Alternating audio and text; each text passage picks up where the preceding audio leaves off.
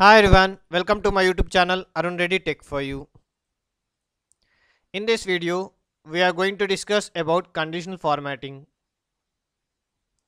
So friends, if you don't want to miss my video, please like and subscribe my channel Arun Reddy Tech for you. Coming to Excel, I have a student table and now I want to highlight some data in my Excel sheet. A great tool we can use to highlight data in Excel is conditional formatting. So before going to conditional formatting, we have to select the data. For example, I am going to select the whole name of the candidate and now I will go to Home tab, click on conditional formatting. For example, let us assume I want to select or highlight the students whose name is having a Kumar. Okay, so I will just select highlight, go to text that contains, and in that I will type Kumar, and you can see the text which contains Kumar are highlighted with pink or light red color.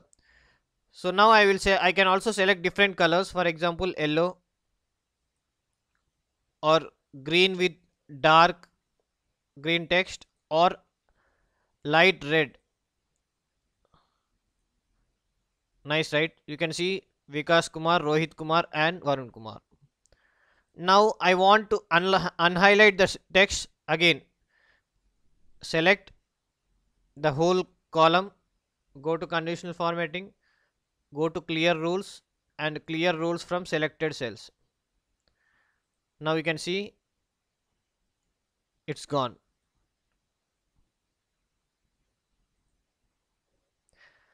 Conditional formatting will also help us to identifying duplicate values. For example, if I want to highlight a duplicate names in student name, so again I will select whole column of student name, go to conditional formatting, highlight and duplicate values. Okay, so I will select a color, some right. Okay, let me see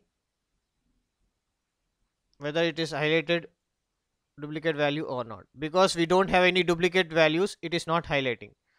Okay, let me change one of the name. Suppose Shruti, I will make Saumya. Okay, so I'll type Saumya. See, automatically it is highlighting.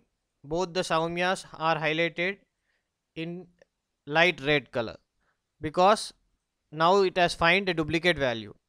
So again, if you want to clear this, select, go to conditional formatting, clear rules from selected cells. Nice, right? It will conditional formatting will also help us to recognize students who got highest marks. For example, if I select total, I will go to conditional formatting. I want select people who are top 10 students. So I will just select top 10 items and for the top 10 items I will select. If you want top 5, you can change the number. Okay, so yellow. Okay, now you can see these are the top 10 students: 1 2 3 4 5 6 7 8 9 and 10. Nice, right? You can also highlight students which are greater than less than. For example, let us assume I want students in the science who got more than 90. So I will just select, go to conditional formatting, greater than 90. Okay, see, you can see two students are who got greater than 90.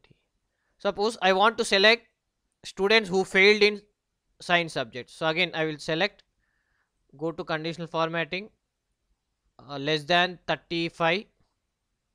Okay, so less than 35 I will use a color as a green. You can also customize colors if you want. Just select custom format, and you can select different colors. See, you can select different colors. I can go to the fill and I can choose blue. Okay. Oh. Now let me see there are two students who failed, so they are highlighted by blue. Nice, right? Now if you want to remove any highlighted data, you can select the data, go to conditional formatting, clear rules, from the selected cell. Now let us apply some other tools from the conditional formatting. For example, data bars. Now if I apply data bars, you can see the higher the value is, the longer, see this, you can see the higher the value is, the longer the data bar is. Nice, right? You can see 102 it is only half, and when comes to 274 it is full. So 274 is the highest one, so it is showing full. Nice, right? Now again I will just unselect this one, sorry, unhighlight this one, go to the conditional formatting and just remove the rules.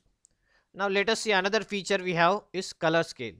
So color scale, what it will do, if you apply a color scale, it will see it will provide you a different colors for the different data. Okay, again I will just undo this one.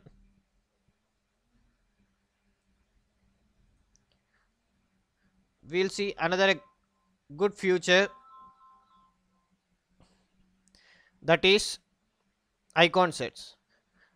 This icon sets, if I click on icon sets, you can see the average value and below average value will have a right side face arrow, and below average value will have downwards facing arrow, and above average values will have upper facing arrow. Nice, right? Thank you, keep practicing.